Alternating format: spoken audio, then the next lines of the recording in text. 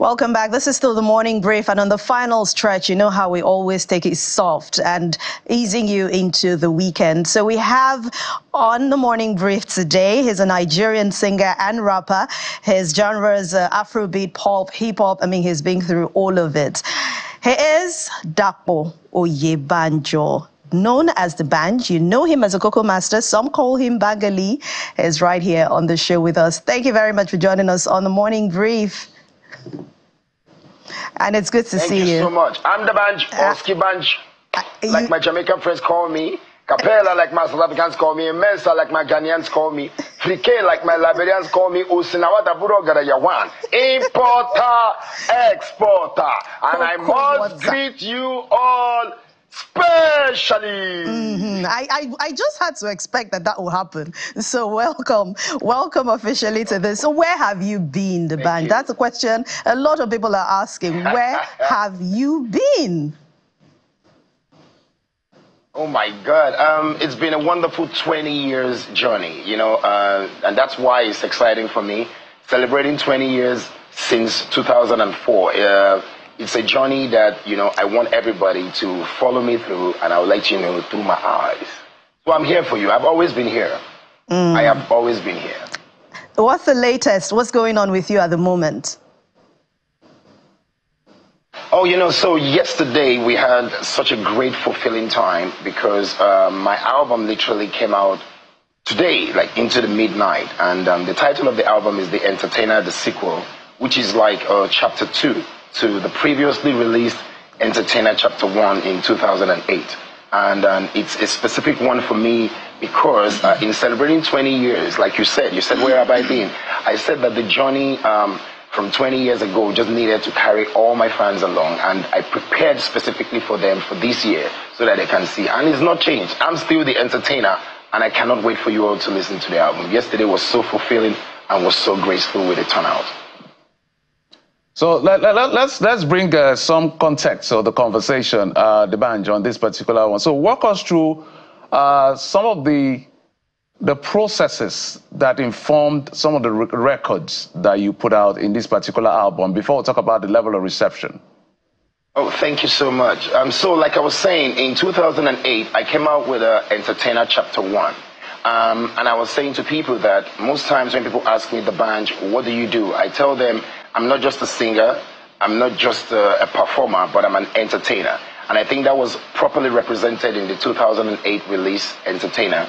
So fast forward to 20 years after, in 2004, me coming out with a new body of work, I thought it right to just, you know the way you say iPhone, when you update your iOS, I just thought it right to let the people know the updated iOS of Dbanj. And I would say it's the best work that I've done so far, and I'm grateful to God for that. In doing this, I thought to myself in 2004, who were the people that were inspiring me? Who were those that I looked up to and saw that, you know, whatever they were doing that time kind of like inspired what I wanted to do globally.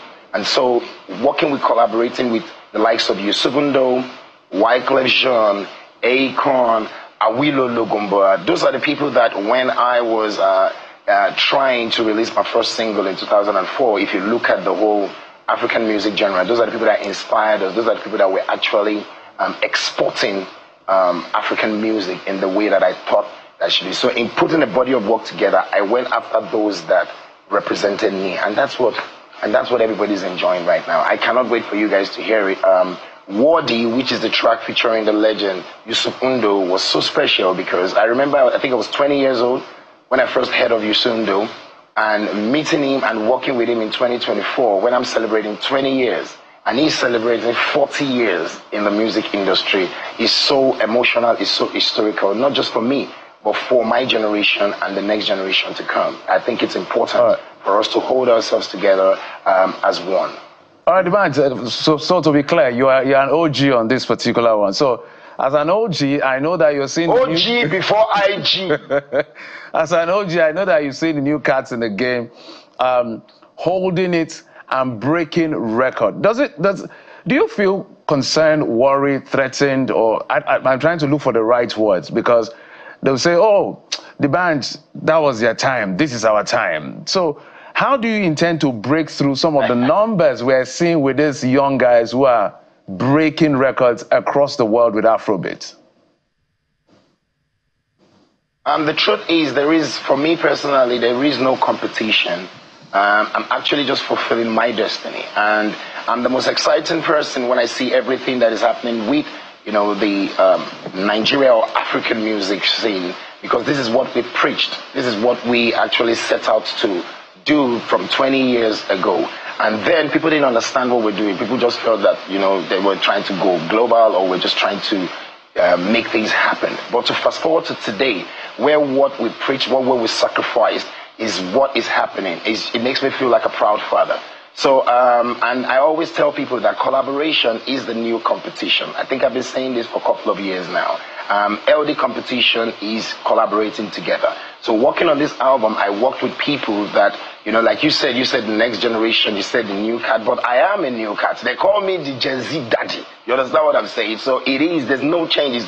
It's just constantly moving and contributing that quarter of yours as a vessel to the world. And so yesterday was so great. We had the likes of Bella Shmurda, the likes of Odumodu, the likes of Fino coming in, and I think it's just because we've always collaborated in the past, and I've seen myself as a pace setter that I believe that's what I've seen. So you look at me and you see visible hope. I remember when we started this, there was no collaboration, there was nobody going global, and because we took that risk, today people were doing it. So I'm glad that God gave me the grace to be able to do it. 2 points to raise with you, Dbanj. First, the video you put out on your handle.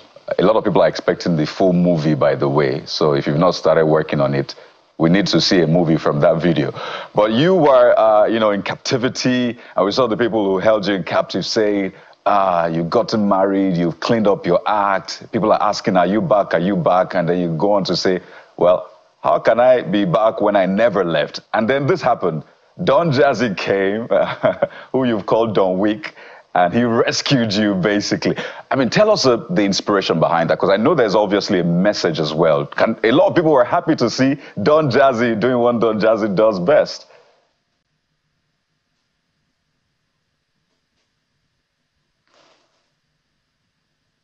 Shout out to Don Jazzy. Shout out to Olamide Badu. Those two specifically, while working on the album, are people that I felt that over time we've connected, and what we've built together was important to bring into this. So Don Jazzy and Olamide are my co-executive producers on this album, and just like you saw in the trailer, I think it was a message to everyone. People asking me, I used to do music, where have you been, are you gone, are you back, are you this? I remember watching a movie called John Wick, and it was almost the same thing happening to the young guy Keanu Reeves in the film, where you set up priorities. And I believe in 20 years, you definitely got to know in different stages of your life, on your way to your destiny, what you need to achieve. So there were times where I focused on the music.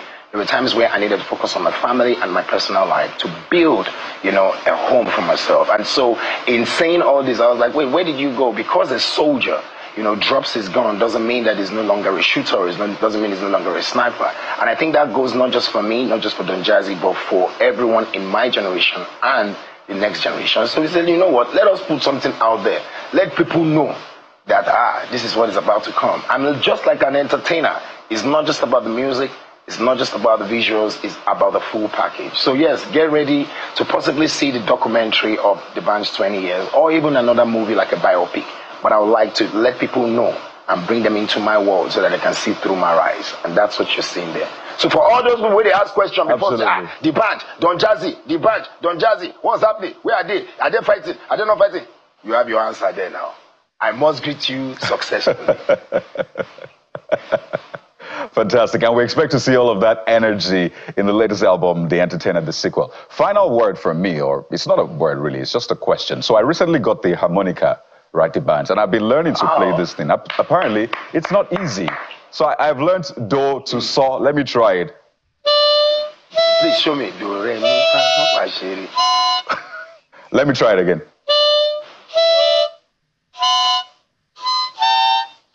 Dbanj, it's not easy. How do you do this thing? It's really tough. How do you? I know, my brother. I'm happy. It's really tough to play. I'm so happy that you tried it now. I think being my signature and the instrument that I play. I remember when I was 19 years old, And when I picked up the harmonica and tried to play, no one taught me. I remember going to Muson Center in Lagos, Victoria Island, to ask if I could enroll to be taught, and they said no one actually teaches that. And the only person I could study was, of course, the great legend, Steve Wonder. And so it's like playing the saxophone, but the more you blow out, you also have to pull it in. So when you blow out, you get do. When you draw the air in, you get re. And you can continue like that. But those are part of the secrets we give you as an entertainer. You know, in case you don't understand what we are doing, just follow us.